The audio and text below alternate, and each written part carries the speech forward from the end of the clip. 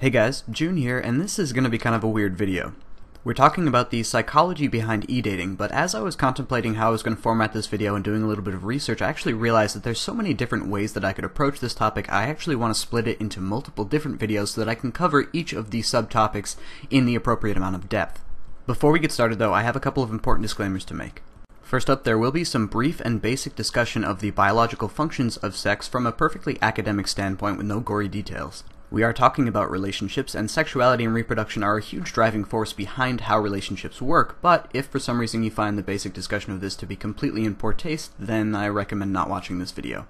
The second disclaimer is something I feel like I didn't emphasize strongly enough in the last video, which is the amount of oversimplification involved to meaningfully talk about human psychology. Human relationships aren't a simple engineering problem with a clear and well-defined answer. Even as individuals, our psychology is a really emergent property from a complex system of thousands of interacting effects and processes in our brain. Take two of these complex, chaotic systems and put them together and try and assess the way that they interact, and the only meaningful way that you can actually describe that interaction is from really strongly oversimplifying and talking about things from very narrow perspectives at any one time. Because of that, we have to remember that any statements that are made in the field of psychology are usually about trends and averages rather than blanket statements that are expected to be generalized to all circumstances. Just as an example, the last video didn't include any discussion of narcissistic personality disorder, and a couple of people pointed out in the comments that that effect may also have been a motivating factor in the behaviors that I was talking about, which is 100% correct. However, if I were to try to break down all of the different potential motivating factors, I would be spending my entire life here making videos, and you would be spending your entire life watching that video just to talk about one single behavior.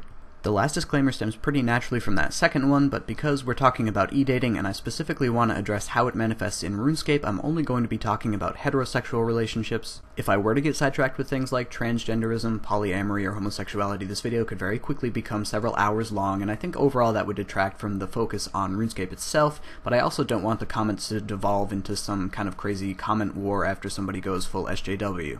So just keep in mind that that absence from our discussion is a result of the oversimplification and not from prejudice.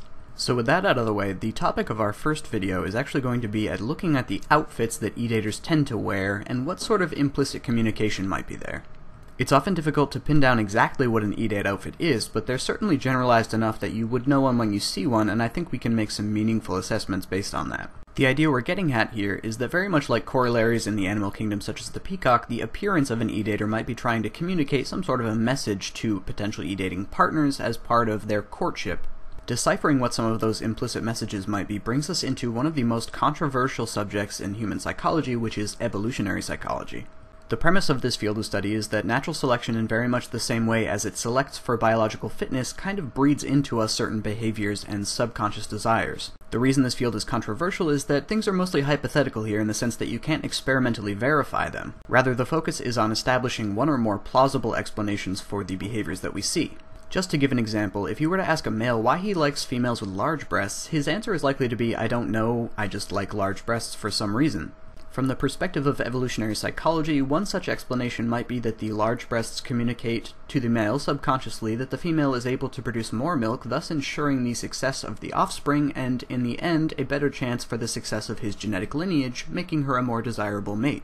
This would in effect create a selective pressure that caused men who valued large breasts in a potential mate to have a slightly higher than average success rate with their offspring, ensuring that whatever genes contributed to causing that person to value larger breasts in the first place were passed on and became more prolific within the community. So from there, let's take a look at some of the basics of human reproduction and see if we can extract any kind of a general statement about these subconscious motivations. A human female has on average one ovulation cycle per month, and assuming successful reproduction is also responsible for gestating that fetus for an additional 9 months. Accounting for this, the potential output of offspring for a human female, disregarding the existence of things like twins and triplets which represent a very small minority of pregnancies, is about 1 child per year. By contrast, a human male produces an average of about 1,500 sperm per second, and unlike the female, he has no obligate biological responsibility after impregnation. Because of these strong restrictions on the frequency of the ability of the female to reproduce, and the essential freedom of the male to reproduce as frequently as he likes, assuming he can find potential mates, we call the female of the human species the sexually selective gender. This difference is the main driving force behind the motivations that I want to talk about in this video, but we can also see reverberations of this in our culture. The fact that we tend to view promiscuity as a negative trait in females, whereas we don't have such a negative connotation for that in males, seems to be an emergent property of this biological disparity. So, if we were to take these traits and try and deduce a statement of motivation from the perspective of natural selection, keeping in mind that that's just a limitation of language and natural selection doesn't necessarily have intention, we can break the female perspective down into two statements. The first is that she wants to ensure that her partner represents the appropriate level of genetic fitness and offers her offspring the best contribution to their 50% of the genetics that they'll get from the father towards being well suited to their environment. This is of course very vague and is also held true for essentially every organism that has ever existed, but from the human perspective this represents things like healthy height-weight proportions, bilateral symmetry, and other basic indicators of general health. This would be the explanation from the perspective of evolutionary psychology that we find people who are physically fit in general more attractive than people who are obese, or other such examples. The other and more interesting statement we can derive here is that she's looking to ensure that her partner is both capable of and intends to provide for the needs of the offspring, such as protection from predators or other males, providing food, and other such things. The reasoning behind this is that all of the biological limitations on the frequency of her ability to reproduce put much more value in the success of single offspring. Because she's capable of producing so few offspring, the loss of one represents a much larger blow to her overall genetic lineage than would be so for the male. This leads us to his perspective, and the first of his motivations is the same as the female. He wants to make sure that she represents genetic fitness in the sense that he doesn't want all of his offspring to have chromosomal disorders or anything like that. But his second motivation is to ensure the fidelity of his partner. He's individually far less concerned with the success of specific offspring, since, given access to enough females, he could potentially produce an unlimited number of them. However, he's desperate to ensure the fidelity of his partner because not only is he losing out on a little bit of his ability to reproduce, assuming a female is mating with a rival male, but her offspring then represents competition for resources that decreases the potential success of his offspring, compromising his genetic lineage in the future. Now, I'm sure by now most of you are thinking, what the hell am I listening to? What's going on? This was a RuneScape video, and I know, but we're going to take these motivations with us into the next segment of the video and see how they may have been repurposed into the communications going on in Ed8ing outfits. So here are a few male outfits that people were describing as typical of Ed8ers. Let's see if we can identify anything that may, in an abstract sense, be satisfying one of those two motivations. The first thing that jumps out at me here is that all three of these guys have made selections for the body and leg armor that don't massively alter the shape of the character model. Because we are talking about a video game, the basic character model is in a very real sense modeled after what most people would consider to be the ideal body type. Sticking as closely as possible to this basic character model seems to be a way of satisfying the first of the two motivations as closely as possible within the limitations of working with a video game. The second thing that I think is most iconic with Ed8 outfits, especially in males, is an emphasis on symbolizations of wealth, such as dyed equipment or party hats. Now, it's obviously no secret that wealth is almost universally considered to be an attractive trait, but I want to draw special attention to the fact that there seems to be some directionality with it, especially in this case, where wealth is a particularly attractive trait in a male and not quite so important as a trait in a female. My speculation here is that this has to do with an abstract way of satisfying the second of the two motivations that we talked about for the females, which was providing for the needs of the offspring. Now, obviously, a female looking at these people isn't saying to themselves, oh, I'm going to make internet babies with this person, and his party hat indicates to me that he has the wealth to provide for their financial needs. Very much like the example I gave earlier regarding breasts, I think that the person subjectively just sees wealth as attractive and doesn't necessarily know why they find it attractive. In fact, I want to draw a pretty strong corollary here with some behaviors in the animal kingdom. This is a bowerbird. These are a family of birds that are native to Australia and New Guinea, and they have a pretty similar behavior amongst their mating habits. As part of attracting a female, they create a small structure, usually out of twigs or straw, but they also collect random items from around and organize them by color into piles. These items can be anything from berries or flowers all the way through pieces of plastic and other types of litter that have been left by humans, and it doesn't seem to serve any purpose other than to potentially communicate to the female that the male is able to forage and meet whatever potential foraging needs she or her offspring may have. In that respect, it seems like natural selection has bred into the female bowerbirds the sense that this behavior is attractive regardless of the fact that the items after having been collected actually serve no purpose for improving the life of the female. To try and stretch this abstract sense of satisfying the second motivation a little bit further, there also seems to be an emphasis on things that imply a skill in PVM, such as the Mall of Omens override here, or things that imply commitment for long durations of time, such as the Trimmed Completionist Cape or 120 capes. This may relate to communicating to the female that the individual is capable of maybe meeting task-related needs, such as if the female perhaps wants to get the completionist cape herself but isn't capable of doing Yakamaru for lack of skill, the male can assist in that in the same sense that maybe in the wild a male would protect the female from predators. In a similar sense, the capes may in a nebulous way communicate to the female that regardless of the length or difficulty of any task required to meet her needs, they're willing to follow through with it. I will grant that this one is a bit more of a stretch of the imagination than the last explanation, but I also have a relatively good corollary for this in the animal kingdom. This is a Japanese pufferfish, and these guys have some of the coolest mating behavior. As part of their courtship, the male will spend hours or days crafting a complex geometric pattern on the ocean floor that can span up to several meters across. If the courtship is successful, the individuals indeed mate in the center of the circle, but what's really interesting about this is there doesn't appear to be any kind of success advantage in terms of doing this, rather than just mating at some barren part of the ocean floor. In that respect, it seems like the individual may just be trying to communicate to the female that he is dedicated to doing whatever necessary for her and the offspring. The last thing to cover before I close out on the male outfits is actually something that we'll also see in the female outfits, and that is capitalizing on popular fashion in its current sense with the inclusion of things like scarves, sunglasses, or basic glasses. Like all types of fashion, this seems to be an effort to associate the self or the identity of the individual with a group or a community and whatever attributes that community might have.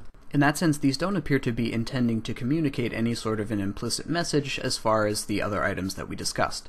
If, however, you think you have a compelling reason from the perspective of natural selection why these items might be communicating something, I would be interested in hearing what your thoughts are in the comments. So now let's move on to some of the female outfits and see if we can pick out some trends from here as well. First up, just like we saw with the males, we can see a clear emphasis on things that don't add excess bulk to the basic character model to try and capitalize on satisfying that first of the evolutionary motivations. And just like in the case with the males, we see them capitalizing on some elements of fashion like the sunglasses as well.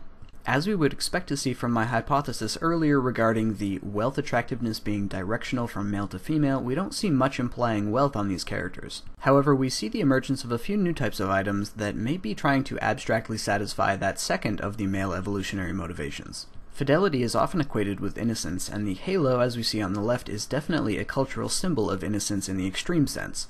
The teddy bear offhand, or the vampire plushie offhand, which is another alternative I see relatively commonly in female e-dating outfits, seem to imply youth. As disgusting as the idea may be, female youth is often associated with the idea of sexual ignorance, and the intent seems to be that if a male can ensure that he's the first partner that a female has, he's more capable of ensuring her fidelity long term.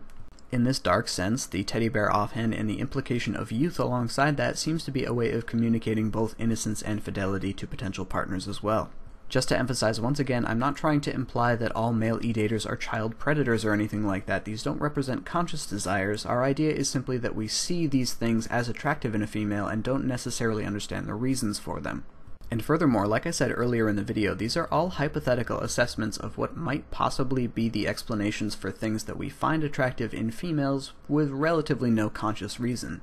If you have an alternative explanation for what might be appealing about the idea of a teddy bear or plushie offhand, I'm also curious to hear that in the comments as well. Finally, I want to take a quick look at one last type of e-dater that does not fit well into either of the previous categories. This last category seems to capitalize as much as possible on attention-grabbing aspects, like in this case, the half-naked female with a beard look. Other individuals from this category might be the people who pick the items that have a particle-like effect in every particular slot, so they're a walking GPU crash. I deliberated on this for a while, but the only thing that I can think of associating all these individuals together is the old saying that any publicity is good publicity. This ability to distract attention from competing e-daters may be even more effective than trying to satisfy those subconscious desires we talked about earlier and make them a relatively successful species of e-dater. Just to draw a quick tongue-in-cheek comparison to a corollary in the animal kingdom for these guys, this is a stock-eyed fly. They have a suitably abnormal mating behavior in the sense that this is what a young stock-eyed fly looks like. However, while they're still young and their exoskeletal structure isn't completely solid yet, they spend a length of time quite literally inflating their own head, causing their eyeballs to bulge out onto long stalks, giving them their namesake.